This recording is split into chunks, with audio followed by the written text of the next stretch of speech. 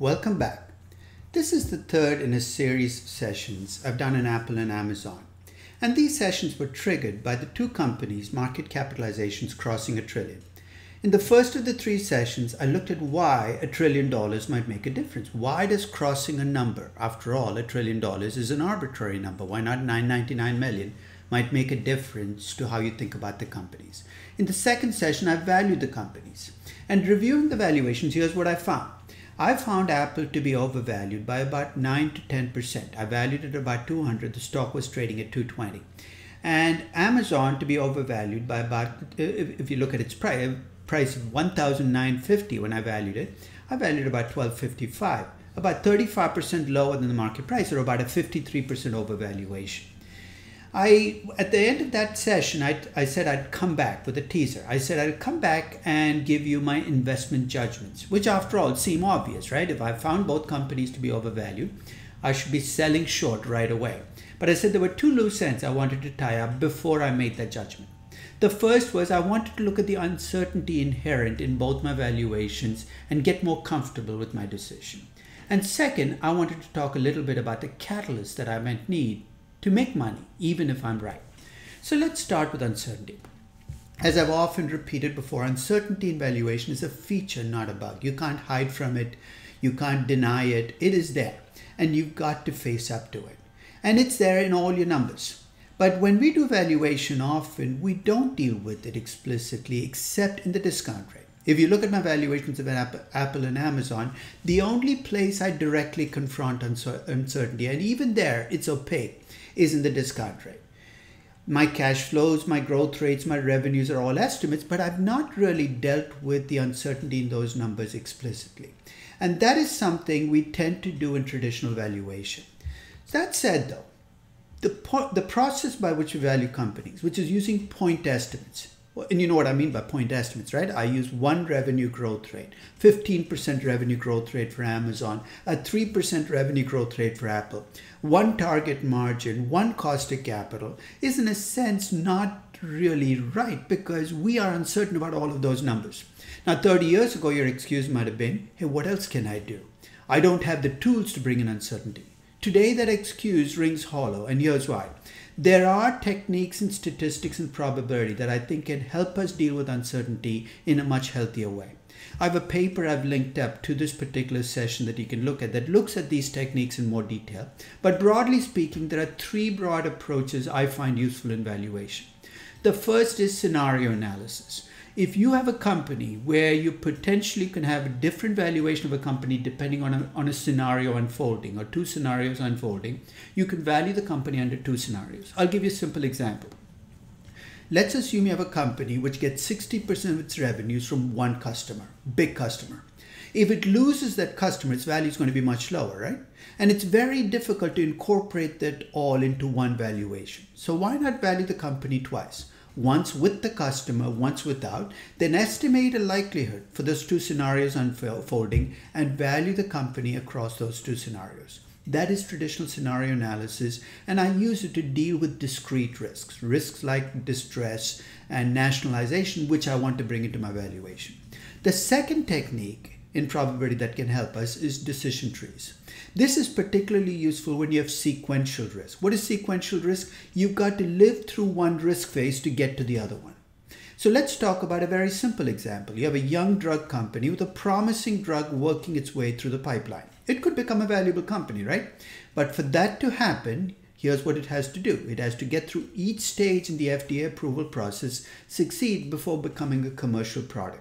You can deal with that uncertainty much better by using decision trees than by trying to pump it all into the discount rate.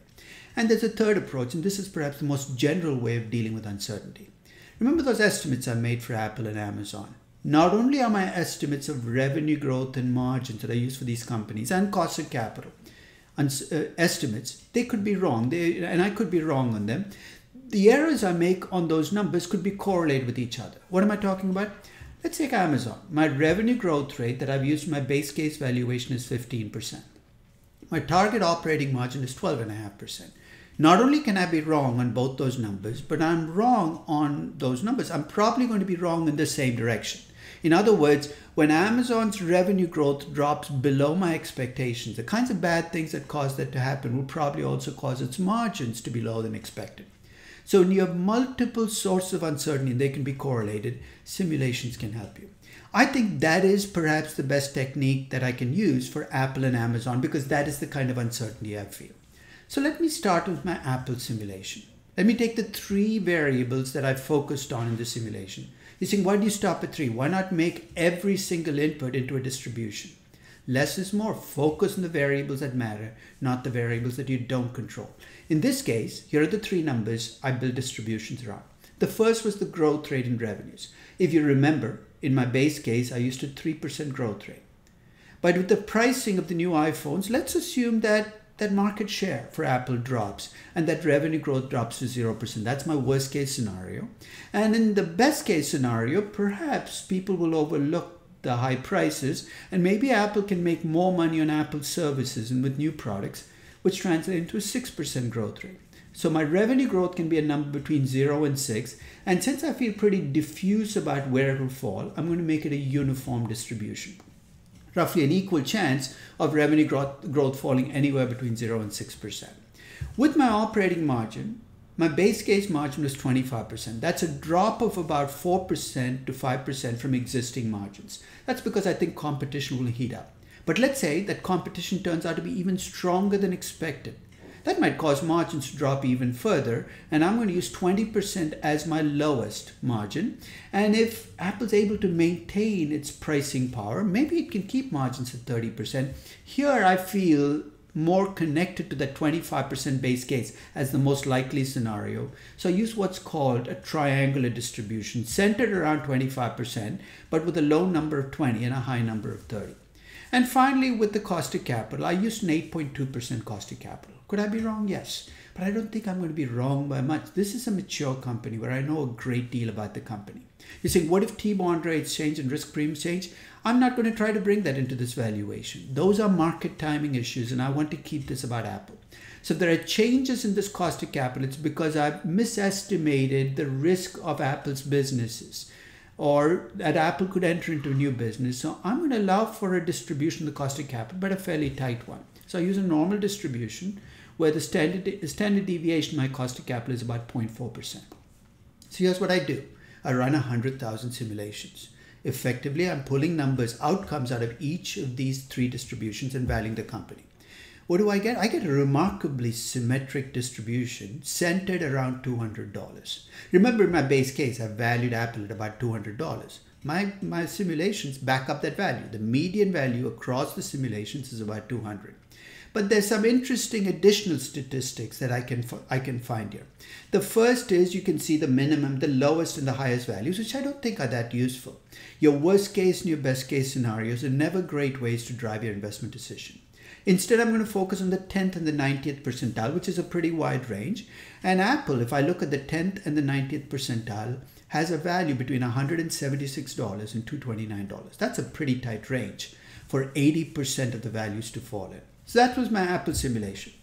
With Amazon, I ran a simulation around the same 3 variables I used for Apple, but I added a 4th variable, which was sales to invested capital. For those of you mystified by this number, this is my proxy for how efficiently the company is able to deliver its growth. The higher this number, the more efficiently the company is delivering growth. Right now, Amazon is doing a really good job in terms of being efficient in capital. For every dollar of capital it invests, it gets about $5.95 in revenues. That could, of course, change. In fact, with all 4 of my inputs, notice I feel a lot more uncertain about the future there with Amazon than with Apple. You're saying, why don't you do more homework? Well, homework is not going to help me. The reason I feel more uncertain about the future with Amazon is my story for Amazon is that it's a disruption machine looking for businesses to disrupt, which means I have no idea what new business it's going to go into, and it's going to show up as a much wider range on every single one of my inputs. My revenue growth, for instance, has an expected value of 15%. That's my base case number, but could be as low as 5% if regulators and antitrust enforcers have their way, or to be high as 25%. Amazon has shown this capacity to beat expectations. Now, before you look at the 0, the 5, 15, and 25 and say, hey, that's not a big difference. At a 15% growth rate, Amazon's revenues 10 years from now are about 600 billion. At a 25% growth rate, there are 1.1 trillion. No company in history has even come close to those revenues. And at a 5% growth rate, there are about 300 billion. So there's a huge spread in the final revenues. So I'm uncertain about the future, and I'm reflecting that in that distribution. My operating margin, my base case was 12.5%. But here again, I feel pretty uncertain about what the future will deliver. Maybe Amazon will be unable to improve its margins and stay stuck at today's margins, which are about 7% if you incorporate their technology costs as a capital expenditure. But maybe they can find ways to control logistics costs and enter more profitable businesses, in which case the margin could be much higher, 15, 16%. So you can see the spread in margins reflects my uncertainty about where Amazon is going to go in the future. For the sales to invested capital, I build around the 5.95 as my base case, but to the extent that they decide to enter businesses that are more capital intensive, that number drops to 3.95, or less capital intensive, 7.95. Finally, on the cost of capital, I've given Amazon a pretty low cost of capital, 7.97% cost of capital. That's close to the median for global companies. So could it fall? Yes, but I think there's a much greater chance that I've underestimated the cost of capital than overestimated, and you can see it in the tail of the distribution. I allow for much higher cost of capital more than I allow for much lower cost of capital. I run the simulations again. Here again, the median delivers a value very close to my base case, which shouldn't be a surprise because I'm making similar base assumptions in the two.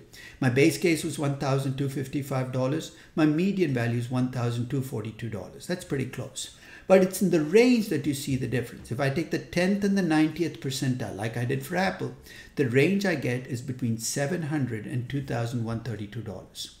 So let's see how we can use these simulations to make more informed investment judgments. When I run a simulation, I'm not doing it because I want a better estimate of value. In fact, as you saw from these simulations, my median across the simulations is pretty close to my base case. So I'm not doing this to get a better estimate of value. I'm not even doing this as a measure of risk, because if you look at the spread of the distributions, it's true, Amazon looks more risky than Apple, but much of the risk that I face with Amazon is estimation risk, because I'm not sure what the company will do in the future. You're saying, so what?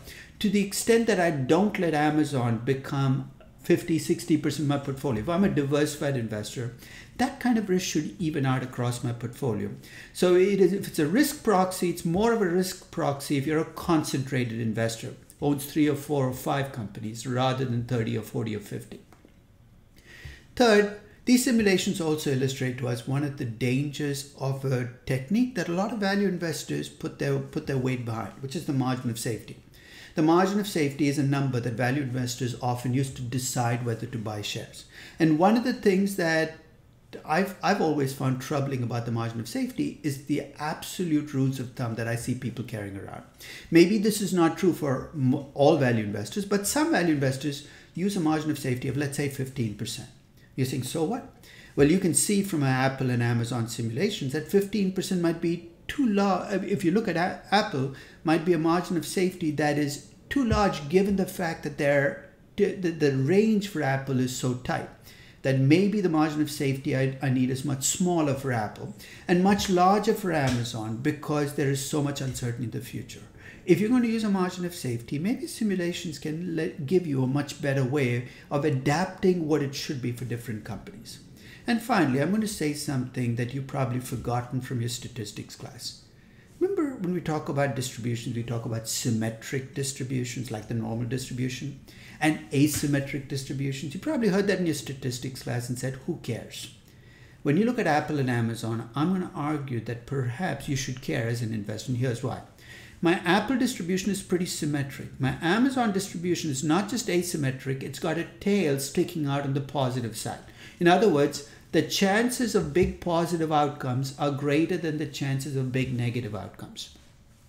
If you have a company with potentially dangerous or disruptive things that could ruin the company out there in the future, you could get a distribution with a negative skewness where you have a greater chance of big negative outcomes than positive outcomes. As an investor, if you're long on a stock, you'd much rather be long on a stock with a long positive tail like Amazon. If you're selling short, you'd much rather sell short on a stock with a big negative tail. You say, oh, that's neither here nor there. We'll come back and use this in making our final decisions on Apple and Amazon. So what are the implications of these simulations for Apple and Amazon? Now, initially when I sat down to run these simulations, remember I started with the premise from my base case that Apple was overvalued by about 10% and Amazon was overvalued by about 55% if you compare the price to the value.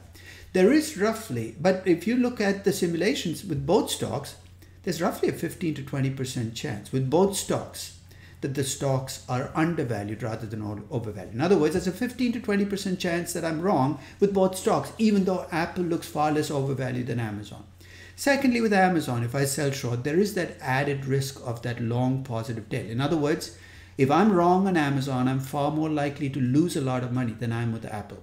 So the bottom line is, once you run the simulations, the gap between the two companies narrows. I start out with the premise that Apple was a much worse target for short selling than Amazon. I might conclude with that, but the difference between the two companies has narrowed because the chance of me losing money is the same with both companies. And if I lose money, I'm far more likely to lose a lot of money with Amazon than with Apple. So file that away because it's going to become part of my final decision process. So now let's talk about catalysts. Remember, again, I'm going to go back to a theme that I've talked about before. There's a value process that delivers value. There's a pricing process that delivers price. And there's a difference between the two, and I call it the gap. For you to make money as an investor, the gap has to close.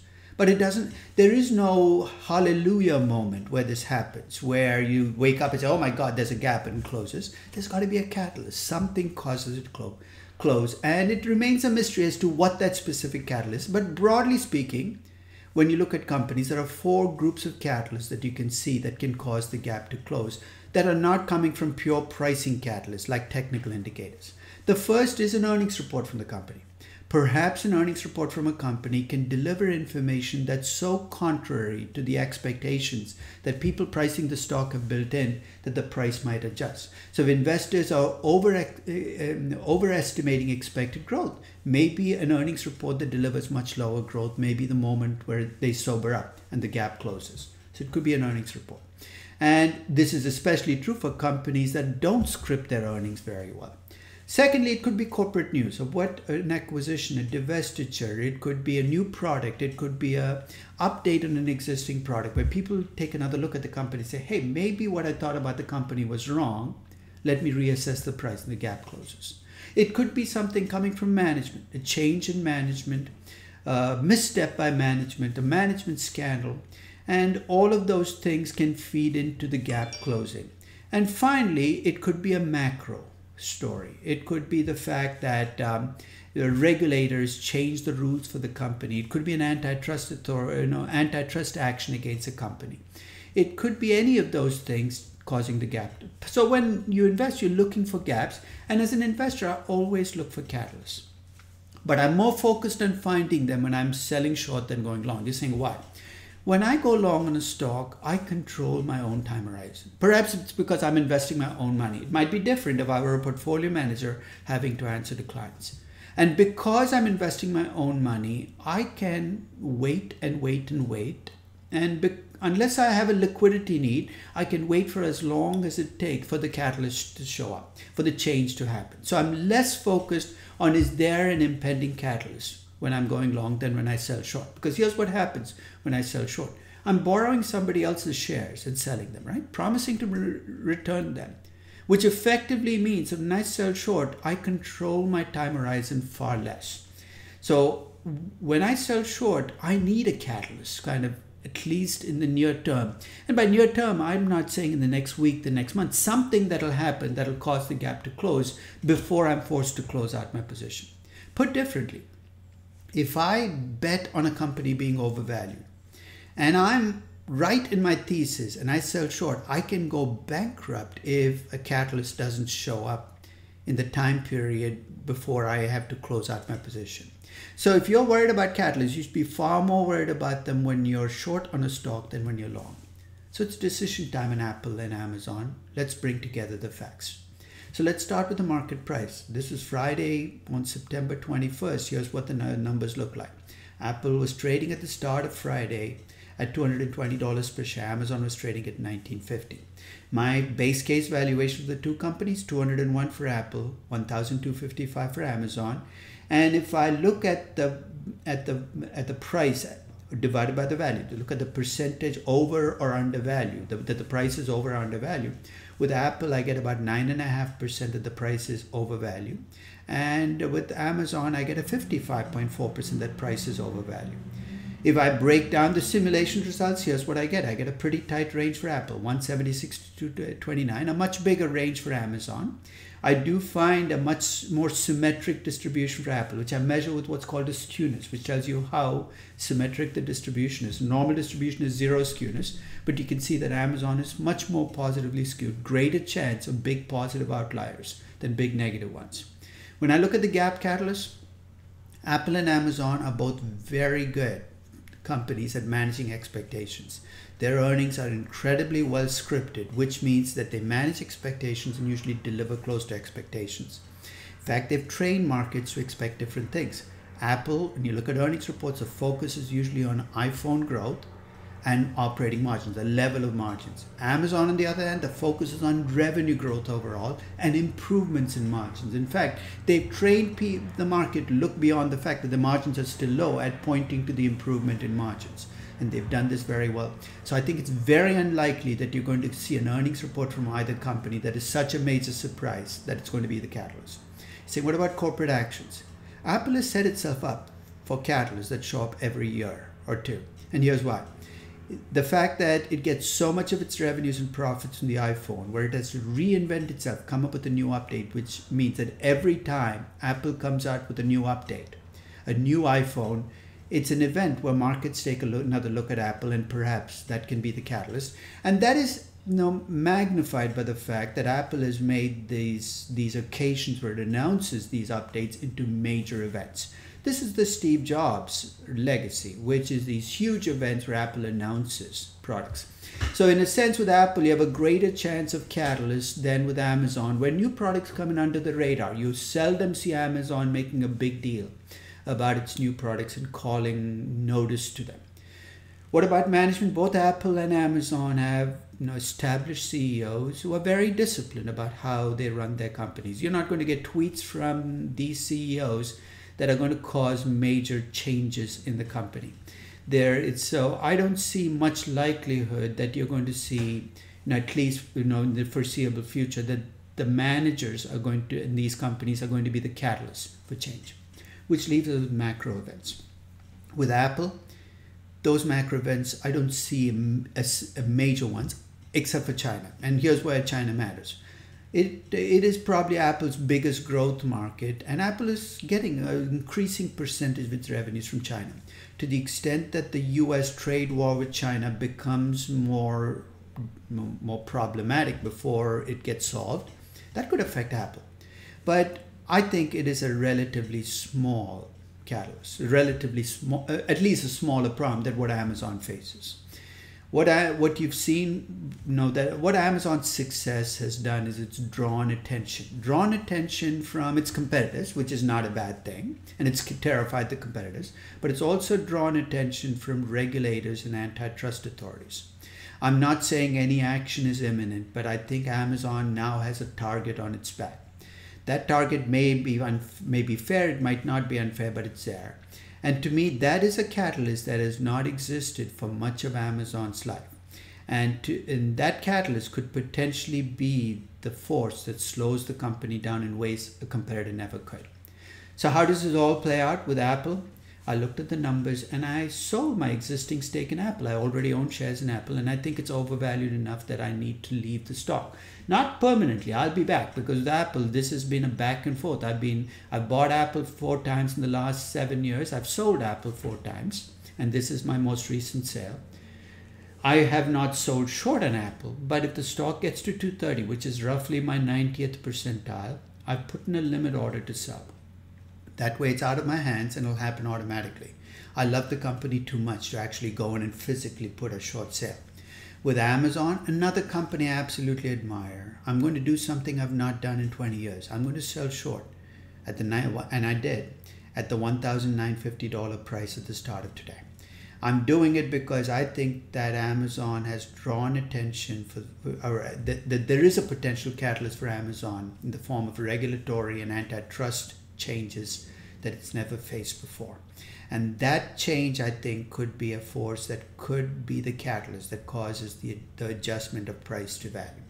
So time will tell. And with both companies, I'm doing this with open eyes. So I've sold my shares, and as I've said, I've got that limit short sale at 230. With Amazon, I've sold short at 1,950, and I do this with the recognition that this is perhaps one of the best run companies in the world. I have huge amounts of admiration for the way Amazon has built itself up, and I think Jeff Bezos has run the company incredibly well. So this, I think, is a classic example of loving the company but not liking it as an investment. Amazon's history is it's taken short sellers to the graveyard, and I hope that I'm not in that graveyard in the next year or two.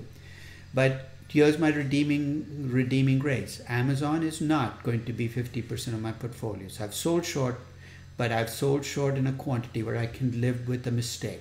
I hope I've not made that mistake, but I can live with that mistake. I'm not going to lose sleep over either decision, but I've never believed in losing sleep over any investment decision.